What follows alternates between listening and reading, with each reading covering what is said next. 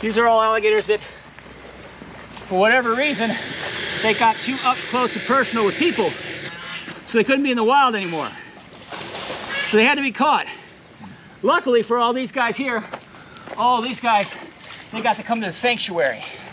And in Florida, every year, thousands of alligators are actually killed because they've gotten used to people. People have fed them. Maybe they're more of an ornery alligator. Maybe they were protecting a nest. Things that they can't really even help.